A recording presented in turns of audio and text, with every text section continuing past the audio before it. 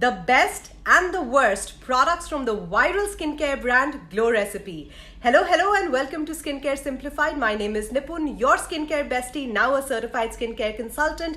And in today's video, we will deep dive into the 20 products of Glow Recipe, the viral trending skincare brand that's always bringing delicious fruit-based skincare products for us. I have tried about 17 of the 20 products. So today I will tell you, based on my personal experience and cosmetic chemistry, whether these products are good, can be avoided, overpriced, and everything else. Before we get started, do consider subscribing to the channel and liking this video if you enjoy this kind of content. Let me also remind you, the September giveaway is on. 2 lucky winners will win skincare boxes worth 10,000 rupees or 500 dirhams. So keep watching this video right to the end. You will see questions throughout the video on the screen.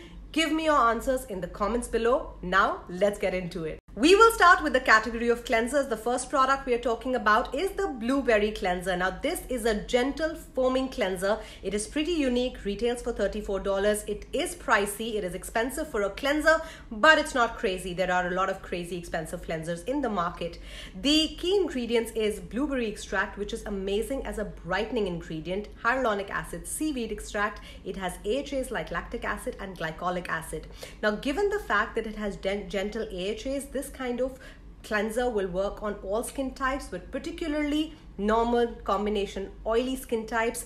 If you have hyperpigmentation, this is a good one to look at. My skin is extremely dry, so initially it was all good when I was using it morning and evening, but over 2-3 weeks I felt this was kind of starting to dry me out because of the actives in the product. This is an active based product. This is something that you should know, but having said that, it is a good product. I give it an 8 on 10.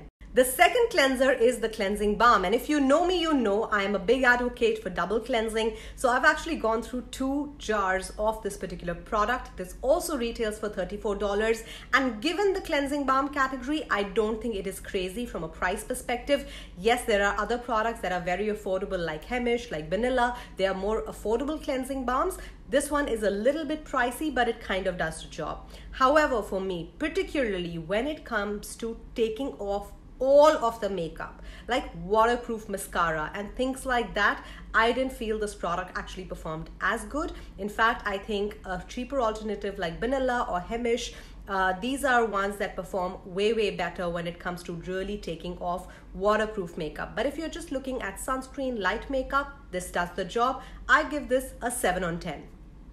Moving to category number 2, we've got toners, and here we have the super viral BHA toner, which is the watermelon toner. This is obviously an active based toner. This has salicylic acid, or in other words BHA. This also has a mild exfoliant, which is PHA. Now this is a product which is fantastic because it is super gentle. Ideal for normal to oily skin, combination to oily skin, skin that has open pores, skin that has comedonal acne, or any kind of bumpiness and underskin acne. This is actually a fantastic product. While this is gentle enough to be used every single day, I don't really recommend using any active based toner every single day. But even if you did, this is the kind of product that will not dry your skin out. It is very gentle. I of course recommend using it 3 to 4 times a week on a maximum basis. Having said that, a great product for all of the concerns that I listed. I give this a 9 on 10. In the same category, we also have a mist. Now this is a product which is basically a face mist, the watermelon face mist. It retails for $29, and honestly, in my view, this product can be completely avoided because you don't really need a fancy mist. You can just about use water.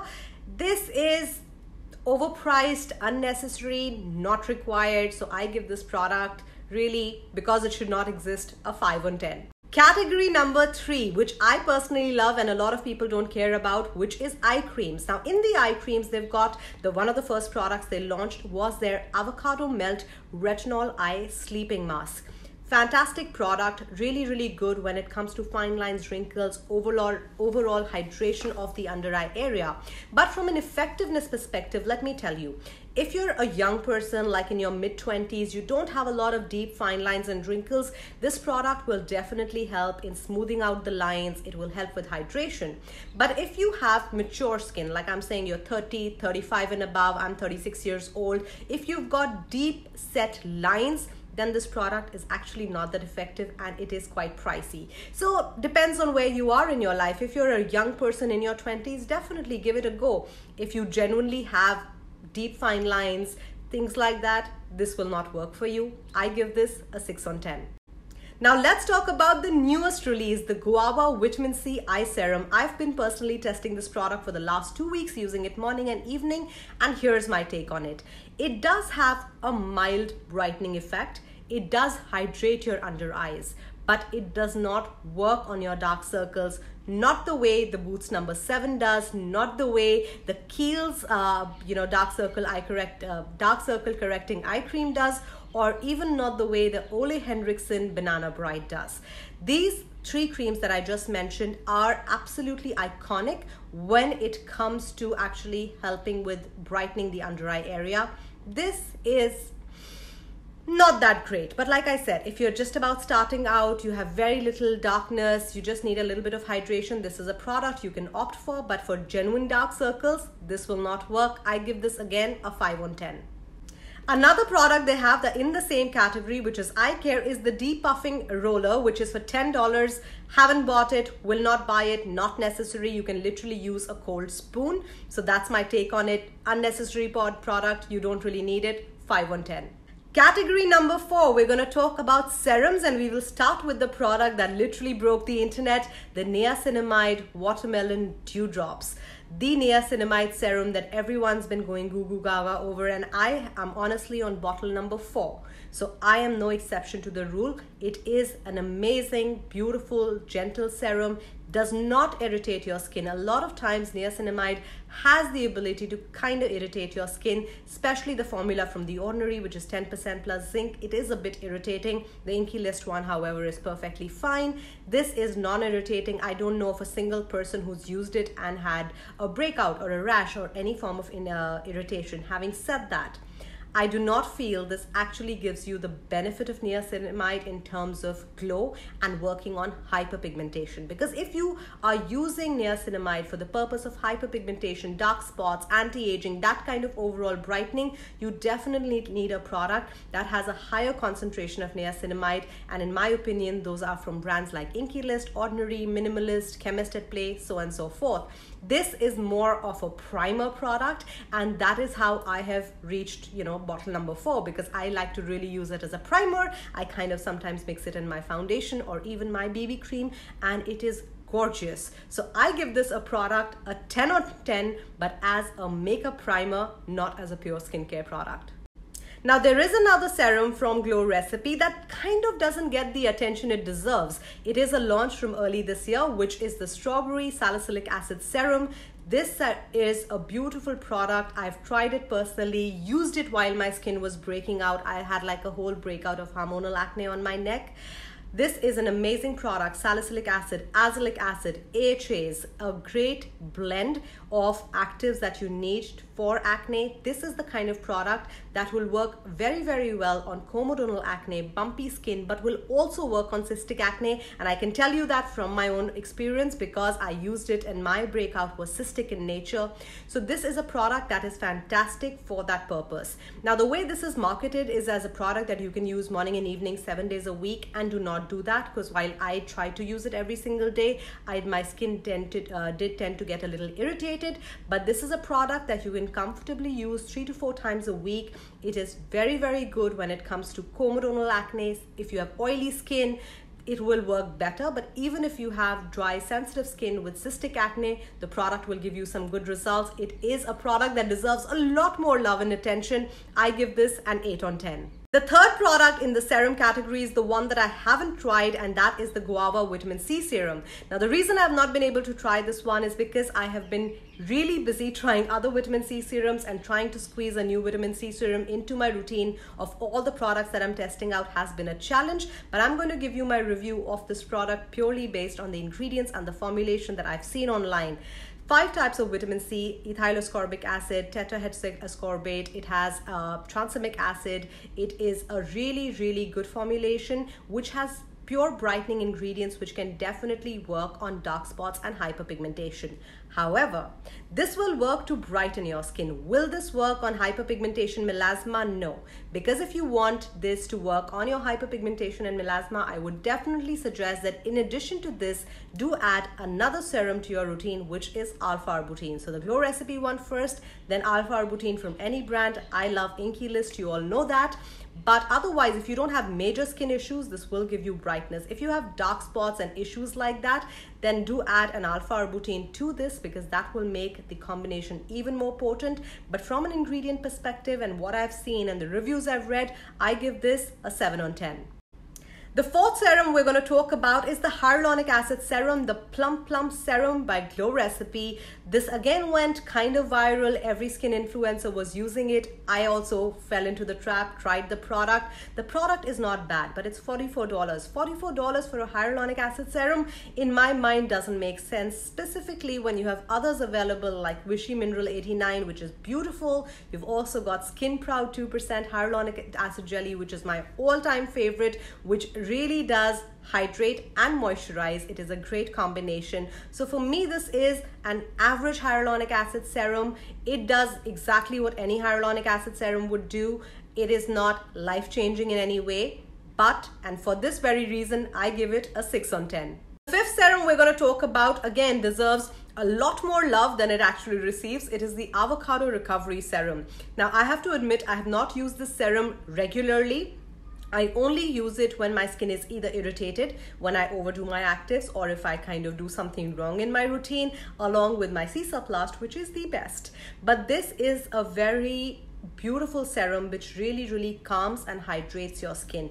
It doesn't matter in what condition your skin is. If you apply this, your skin will literally like never burn. It does protect your broken skin barrier, and for that reason, even at $44, I think it is a fantastic product. I do recommend it, especially if you have dry, sensitive skin, or even if you have combination skin that is sensitive. If you're healing from acne and your skin is kind of, your skin barrier is damaged, this is a product your skin will love. I give this an 8 on 10. Moving on to the next category, which is creams. Let's first talk about the Hyaluronic Acid Plump Plump Cream. A nice creamy whipped formula. This is lightweight but extremely hydrating. The product costs you about $39. It does what it says. So it is hydrating, it will plump your skin, it is non-irritating, super gentle, it's all of those lovely things, but it's $39, and for that very reason, I don't feel it's worth it, and which is why I never repurchase the product. I give this a 6 on 10. However, the Watermelon Juice Moisturizer is a boon for anyone who has normal, oily, or combination skin. Specifically, if you have oily skin, you will kind of love it a little more because it gives you all the hydration but doesn't kind of, go crazy or with the oil levels on your skin. I didn't like this product a lot because my skin type is dry, but everyone who has combination to oily skin swears by this product, and I highly recommend it. I give it a 9 on 10. The next product in the same category is the product that was really awaited, and that is the Watermelon Glow Recipe Sunscreen. This product got a lot of backlash on the internet. Some people said it had a white cast, some people said it was pilling. In fact, most people said it was pilling.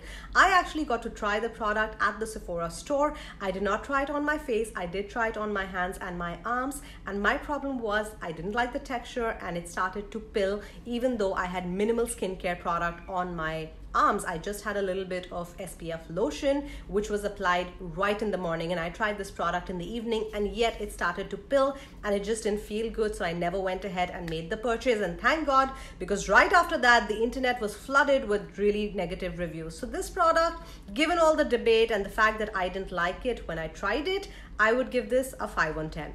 And our final category, the category of masks. This is what Glow Recipe actually started with. They first started with the watermelon sleeping mask. And at the time when they got this mask, it was not available in the UAE or any of the GCC countries. I actually had friends of mine from the United States send it to me because I was so desperate to try it. And oh my God, this is one product, the only one product in Glow Recipe that I would say I officially hate. And that is because it was pilling all over my face. It got into my hair by the time I woke up in the morning. My skin didn't feel any positive change. In fact, I had to actually wash my hair that morning to get all of that product out of my hair. It was a total mess. I know there are some people on the internet who love this product, but I can never seem to understand the hype or its benefit. So for me, this product is definitely the worst on the line. It's a 3 on 10. Speaking of face masks, let me tell you about one more product which was my absolute favorite from the Glow Recipe line, but I believe it has now been discontinued. It was the Avocado Melt Retinol Face Sleeping Mask. I purchased it last year from Cult Beauty. It was available then, not available now, not on their website. So I guess they've stopped producing it, but that was my absolute go-to retinol sleeping mask. A gorgeous product. That was a 10 on 10 for me, but it's no longer available. But a mask they still do have, which is a launch from last year, is the AHA Clay Mask. Now this is a product I was very excited about. Got it from Cult Beauty even before Sephora had it here in the UAE, but this is a product that really disappointed me. So this is supposed to be a clarifying clay mask that doesn't dry down. So you need to, because it has actives, you need to leave it on for like 2-3 minutes and then wipe it off with a washcloth and then kind of wash your face. Now, it has actives, so it will give you an instant brightening effect, supposedly, but it doesn't. It is also supposed to tighten your pores and make your skin look all plump. It doesn't. So this is a product which was overpromised and underdelivered, and for me, this is a 5 on 10. And in the last category, we've got lip products, 2 of these lip balms, a blueberry and the watermelon one, $22. Oh my God. Yes, hydrating. I've tried the watermelon one, not the blueberry one. Very, very hydrating, very beautiful, but at $22, it is super overpriced. So for me, anything that is crazy overpriced and not required goes and gets a 5 on 10. So this, my friends, was the roundup for all of the Glow Recipe products. They used to have another product in the vitamin C serum range, which was called the Pineapple Serum. I tried that way back in 2019 when they had it. It was a good product. I would have given, if it was available today, I would have given it a 7 on 10, but it is no longer in production. It has been replaced by the Guava Vitamin C Serum.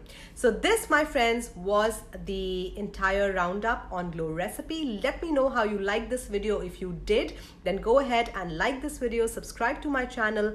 I create new videos every Sunday, Wednesday, and Friday.